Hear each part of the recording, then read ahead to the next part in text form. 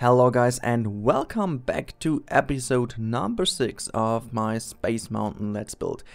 Before I'm going to jump in what I'm going to do in this episode, a big thank you to all of you who've been watching the first 5 episodes. I'm really blown away by all of your comments. I'm really blown away by how it's received, and I'm really happy also that there is not just let's call it kind of appreciation in the comments, but also really constructive feedback, which I'm going to take into account when I'm going to build the final things of this Space Mountain.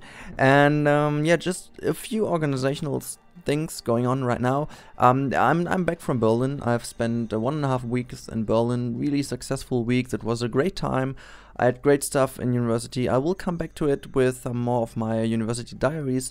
I know it's not too interesting for most of you, but for those who are listening, and I know that there are a few, I will provide you with some more information of this. It was really great. We just visited a lot of exhibitions, and the best thing about it, we actually made it to a science fiction exhibition where I found the moon, which is in the dome of Space Mountain, which is obviously kind of logic, because it's the moon from A Journey to the Moon, or A Trip to the Moon, from the early 20s of the 20th century. But yeah, it was kind of cool to see it there in the environment of my university. But yeah, that's about it.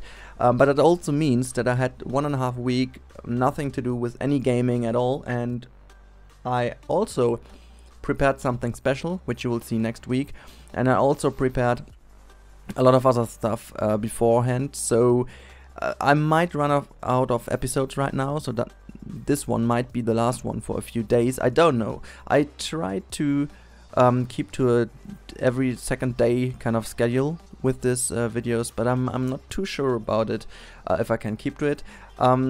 First of all, the focus will be now on my collaboration project with Sylph and the designer. We have to do Winter again, and we have to do Garuda again, which is all by myself. It's all my fault that they have stopped, but anyway, we talked about it kind of a million times. We are all just normal people having normal jobs or university, as all of you do have, and we are not professional YouTubers, so I think it's, you know, what I'm talking about. It's just, you know, we try to provide you with videos as much as we can, but there is a lot of things which is more important in the world than this, and so I just try to go back to the schedule as soon as I can, but it will take a few days until we are back to business with all of them. So yeah, just this as an organizational stuff before going into the episode. But what you can see in the background right now is that I was completely, and I mean really completely, unsatisfied. Is that even a word in English? I don't know, but I really hated the banners I made in the last episode.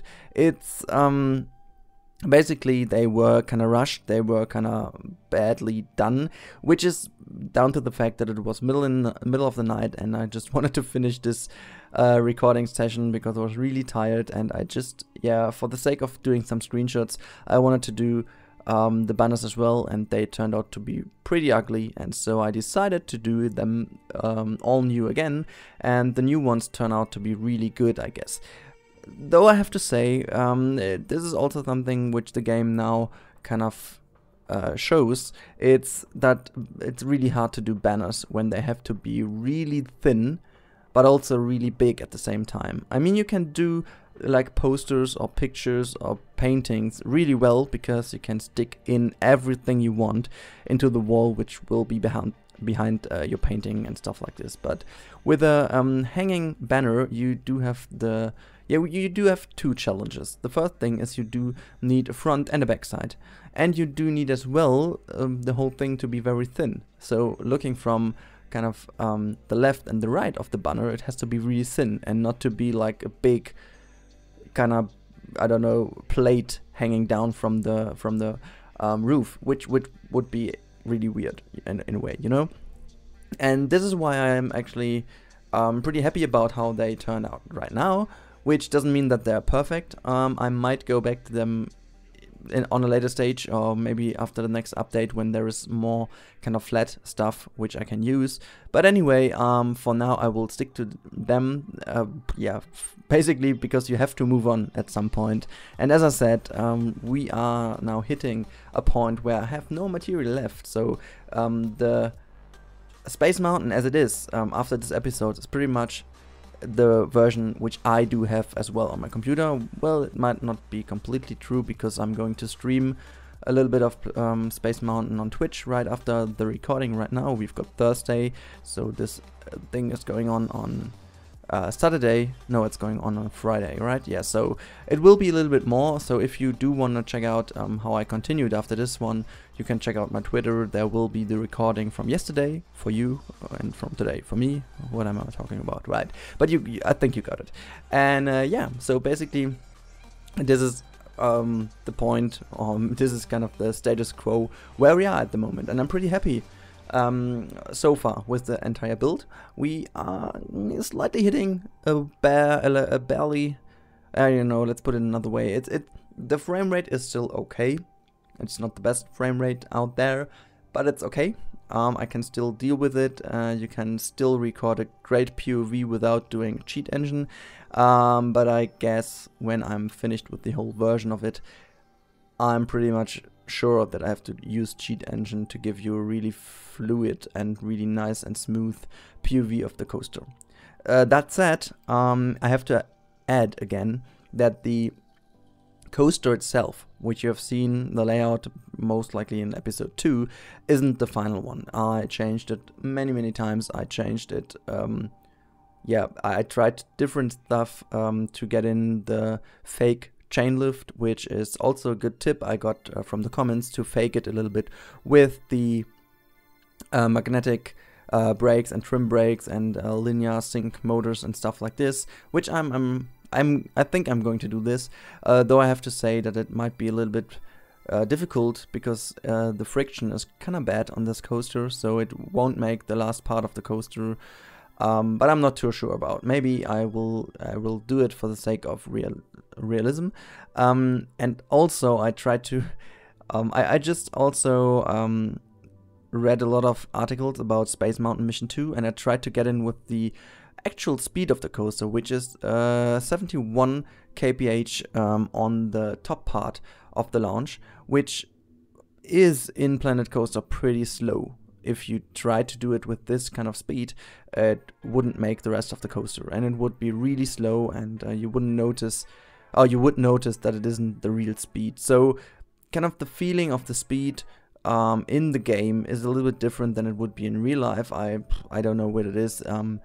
I think if you wouldn't compare it to the actual speeds, or maybe if you do know the actual speeds of a real life coaster and compare it to the one in Planet Coaster, you wouldn't even notice that there is kind of no similarity. I mean, it doesn't matter at all, I guess. So it's important that the POV in the end seems to be kind of realistic, I guess. So yeah, this is basically what I'm going to do in one of the off-screen recordings. No, what off-screen recordings? That's so okay. Yeah, you know, I'm going to do this off screen without recording. There we go. And well, I just saw it a few seconds ago. Of course, because many people commented on this as well. I know that I really messed up with the sign on the okay, you know, on the scope, on the, I don't know. You know, I asked you what the support thing of the cannon actually is called, and most of you said support. It's pretty simple, support. There was one really crazy explanation of what it is, and just give me a second. I will just read out the comment because it was so freaking. I don't know. It's so crazy that people actually do think about stuff like this, and they do also. Yeah, I don't know if he just knew about this so well, or if you just searched all of this. I have no idea, but let me just check where it is.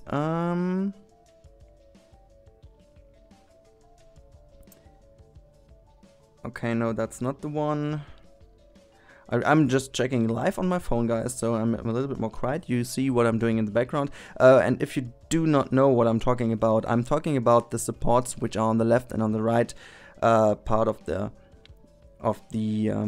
tube which is going up, which is the launch hill. And did I get so many? No, I didn't get so many comments today, so it has to be somewhere around here. Let me just check.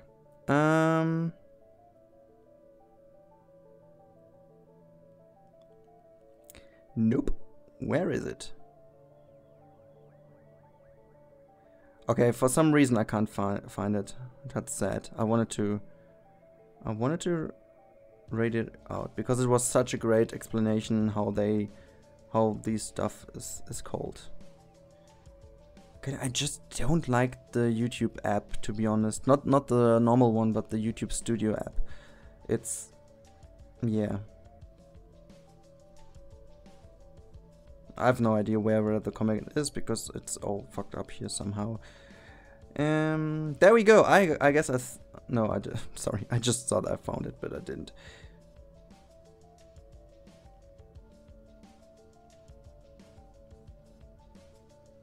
Okay, no, I found it. Okay. So now I'm going to read it out. I hope it makes any sense. And just to sorry for the little strange commentary section now, because I just didn't tell too much in the last seconds. But yeah, you can see me now. So I'm just going to quickly explain what I'm going in the background. I just messed up first of all with the tube around here, because there is in real life the exit area, and so I tried to get in with the little exit part over here, and this will be pretty much the last thing I'm going to do in this video. And what I'm going to read out now, for those of you who just skipped to this point in the video and wanted to listen it in general, I'm talking about those two supports which are on the left and on the right side of the launch hill of this cannon, which is actually a cannon because the coaster is supposed to be shot into the space. So now I'm going to read it out. The comment is from D.L. Fendel, and he just wrote, Rudy, the English word is sight, as a gun sight, because you sight the target through it. And those fasteners, which I guess are those on the left and the right, and the sight is the one on top of the tube, right? Right. Okay. And the fasteners could be screws, bolts, rivets, or nails. It is about the part we cannot see, not the head of the screw, bolt, rivet, nail. A nail, you know, is a pointed spike. A rivet is a hot metal piece which is hammered in and expands to hold it as the softened heated metal is hammered in place. A bolt is a post with a threaded end that a nut is screwed onto to tighten to hold it, and a screw is like a corkscrew that drills itself into a softer material. As for the holding thing, it could be a bracket, a support, a pivot, etc., etc. For a real telescope, it would be the end of a tripod, of course. But the official name for that point on a real military cannon is, and I didn't know, but this is I just found this diagram and the others. See below. And he already put in a URL. Trunnion. Go out and figure. Thanks so much, DL Fendel. This is a crazy explanation, and not just for the supports, which are actually, how is it called? A trunnion? I guess that's maybe the word, or maybe is it the one for on the tube? I'm confused a little bit. But anyway, it's a great explanation, and you should read it out. It's down below the. Let me just check which video it is. Why can I just not see on the which video it is?